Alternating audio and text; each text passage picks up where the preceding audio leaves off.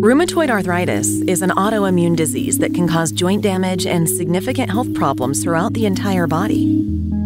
It can affect your senses by targeting the eyes, ears, mouth, and skin. RA can also damage organs like the lungs, liver, stomach, and kidneys.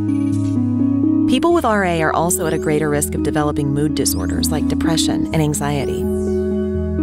Unlike osteoarthritis, which is caused by the wear and tear of joints, RA happens when the immune system malfunctions and attacks healthy cells in the body.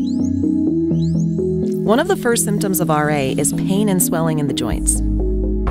It commonly starts out in smaller joints in the hands and toes and spreads to larger ones like the wrists and knees. RA is typically symmetrical, targeting joints on both sides of the body. Rather than affecting one arm or leg, in most cases, symptoms will occur in both. Common symptoms include chronic pain, swelling, morning stiffness, fatigue, and fever. Prolonged inflammation of the lining of the joints can cause damage to joint tissue. Over time, without early treatment, the tendons and ligaments that hold the joints together become damaged, which can lead to deformities. While there is no cure for RA, there are many treatment options available to help ease symptoms, reduce inflammation, and prevent joint damage. Certain medicines like biologics and JAK inhibitors even go a step further to target the proteins in the inflammatory pathways.